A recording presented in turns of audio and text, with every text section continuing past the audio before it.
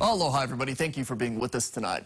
The search for a downed air ambulance off Maui has entered its second full day, and still no sign of the 3 crew members on board or any wreckage. The plane, operated by Hawaii Life Flight, was leaving Maui Thursday night, headed to the Big Island to pick up a patient when it disappeared off the radar. With all of its aircraft now grounded, help has arrived to assist with medical missions. Bryce Moore follows up. The Coast Guard is still scouring the channel between Maui and the Big Island to find the King Air fixed-wing prop plane, and they've called in some help.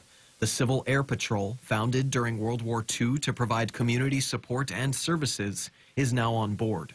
For example, today's situation, we are continuing to work with the Coast Guard as they requested our support yesterday, and we flew our mission to locate a missing aircraft. The Air Patrol is currently flying a Cessna aircraft to support the Coast Guard, equipped with high-tech cameras to photograph areas of interest. On Friday, they had 3 Cessnas in the air. Besides taking photos, we also have our pilots, our mission pilots, as well as our mission scanners and our mission observers that help support the mission.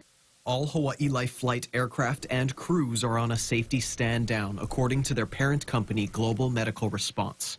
Governor Josh Green's emergency proclamation on Friday enabled additional medical teams to go into service today, and a new air ambulance is now operational as well.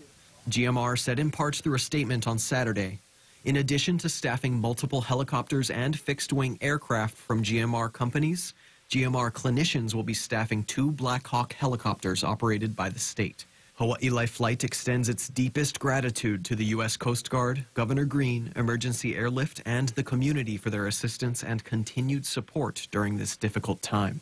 The NTSB has not confirmed that debris recovered Friday in waters off Maui was from the Hawaii Life aircraft, telling me the search for the plane is still ongoing. Civil Air Patrol says it's unknown how long that search will last.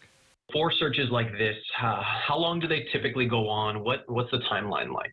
It's been about more than 24 hours, so it could last anywhere from 8 to 10 hours or even 2 hours to, a maximum of maybe weeks.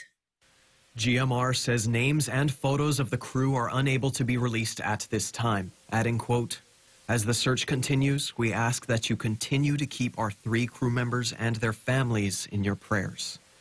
Bryce Moore, KHON2 News, working for Hawaii.